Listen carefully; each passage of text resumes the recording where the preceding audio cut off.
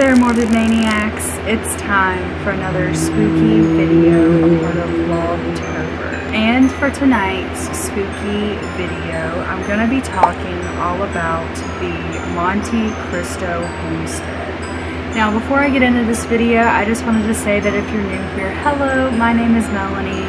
And over here, we are Halloween 24/7, okay? It's paranormal content all throughout the year, but especially for the month of October, we do 31 days straight of nothing but paranormal and spooky content. So if that is something that you're interested in, please feel free to stick around, subscribe, and become a part of this little morbid maniac family. Located in Junee, New South Wales, Australia, lies the Monte Cristo Homestead. At first sight, the residence appears as a home filled with success, good fortune, and a happy family, but looks can be very deceiving.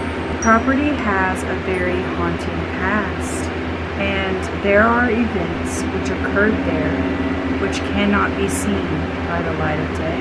It is considered to be one of Australia's most haunted houses. It all began with a man by the name of Christopher William Crawley, who would purchase 2 parcels of land to build a home for his family. Christopher was also a farmer. The first few years of living there, it was a struggle for the Crawley family. At the time, they were living inside of a slab hut. Christopher would struggle to keep food on the table and to provide for his family. However, soon his luck would change in 1878 when the Great Southern Railway line would open. Christopher would scrap all the money together he could find in order to build the Railway Hotel, which would be on the opposite side of the soon-to-be railway station. This was a very smart decision on his part.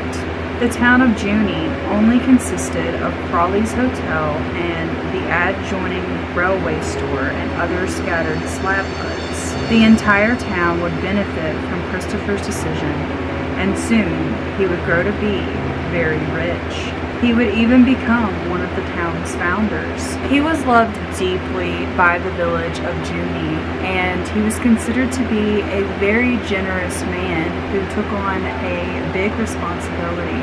It's said that prior to the construction of the hotel in 1885, the Crawley family, father, mother, and all 7 children, lived in a small little cottage. The original slab hut that they were originally living in was turned into a stable for prized horses. And the small brick cottage, which was a part of the original homestead, is said to still exist. That house was turned into the servants' quarters. The new home which they lived in was a 2-story home and was built in a late Victorian style. It overlooked the town of Junee.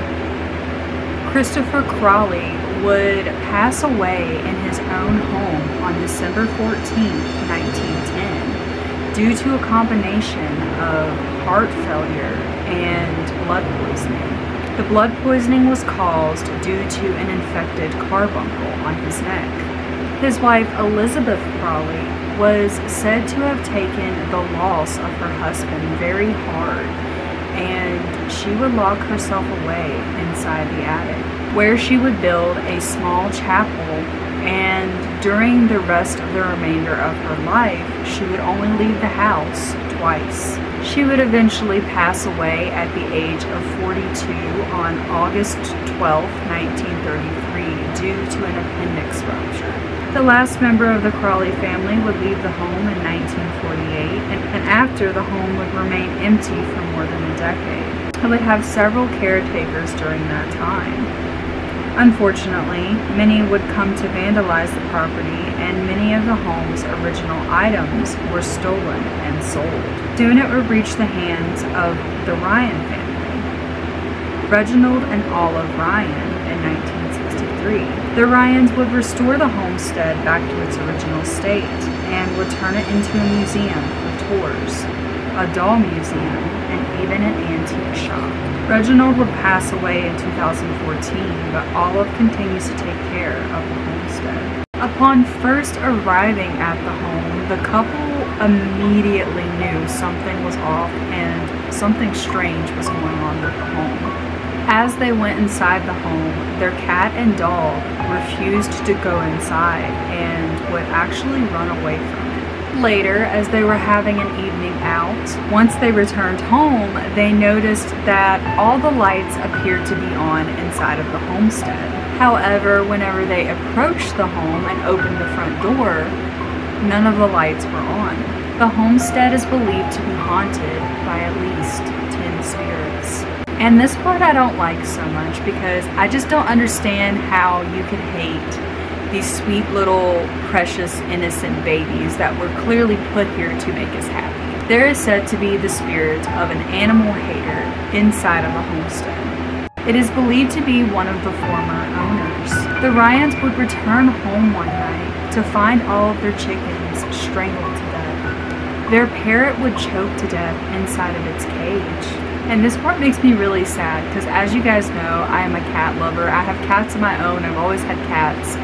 So this part makes me really sad. But a litter of kittens, which they had been raising inside of their breakfast room, were also found brutally murdered. Christopher Corrali is believed to haunt the room where he passed.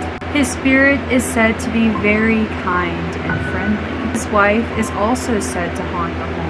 However, it's believed that she is not as kind. She is said to judge everyone and anyone who enters her home.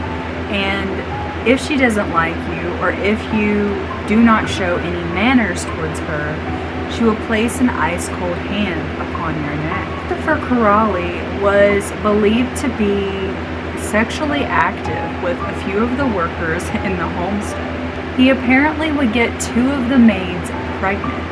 One of these maids would unalive herself by jumping from the balcony. She was pregnant at the time she jumped. Her ghost is said to still haunt the veranda, and there is a blood-stained mark where she landed. The second maid would give birth to a son. She would name the little boy Harold. When Harold was a young boy, he was said to have been in a terrible accident on the premises. Harold would be hit by a coach. Now, I'm not exactly sure what they meant by hit, but I'm assuming it meant he was hit like in the head or something, or he was hit by a car. I'm leaning more towards the car. He would survive the incident, however, with much head trauma. He would be disabled for the rest of his life. It's said that he would be kept on chains inside of the coach's room. Local children would pick on him and bully him daily as he would scream. They would taunt him, calling him a monster, and would actually challenge each other to find him and torture him. Eventually, Harold will be placed inside of a mental asylum after being found by the authorities chained to his mother's bed. The maid would pass away and her son would eventually pass away inside of the asylum. However, his spirit is said to still haunt the Monte Cristo Homestead. You will often hear the sound of Harold rattling his chains. The coach house is also said to be haunted by the ghost of another young boy by the name of Morris. Now, Morris wasn't feeling too well one day, and he decided to sleep in and stay in bed. His master did not approve of him sleeping in and wanted to teach him a lesson. The man would set the boy's straw mattress ablaze. He believed that this would make the young boy jump up and get to work. However, Morris was too ill and could not make it out of the bed, and therefore he would pass lying in the coach's house. People are said to still hear his screams to this day. Crawley's infant granddaughter by the name of Ethel was believed to have passed away in the homestead as well in 1917. The cause of death was determined to be due to a nursemaid dropping her from a flight of stairs. The maid claimed that an unseen force had pushed her. However, no one would believe her. It's said that children who visit the homestead today will often report feeling very irritable and upset. Some guests claim that they will feel as if they are being pushed on their backs. Some have even stated that it felt as though a tiny hand slipped into their own as they walk up the stairs.